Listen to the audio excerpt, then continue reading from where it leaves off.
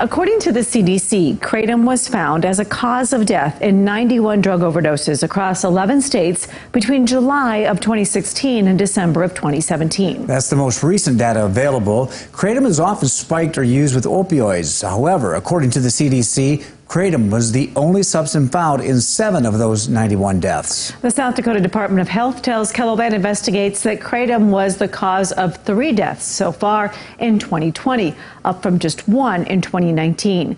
Tonight, as our investigation into the kratom controversy continues, we hear from the family of a young man who died in July after using kratom.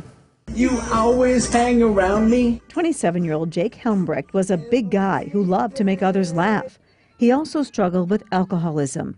Jake had completed treatment and was in sober living when he turned to a new legal substance to try to ease his anxiety, kratom. Hey, it's a natural, like vitamin C or whatever else. I'll be able to take this. This will, and I'm fine. No, there's nothing wrong with it. It's a supplement. On July 26th, Jake was found dead in the sober living home where he was staying.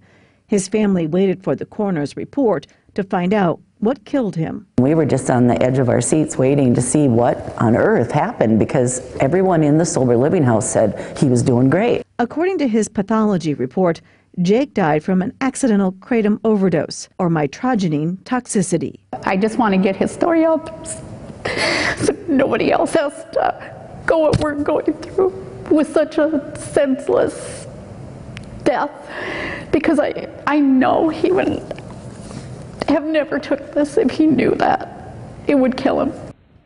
Well, kratom has a lot of public support, and the lobbying group, the American Kratom Association, claims that medical examiners who say kratom is the cause of any death are getting it wrong. We will have that part of the story, plus what Jake's family wants to see happen now, tonight, in the final part of our investigation into the kratom controversy at 10.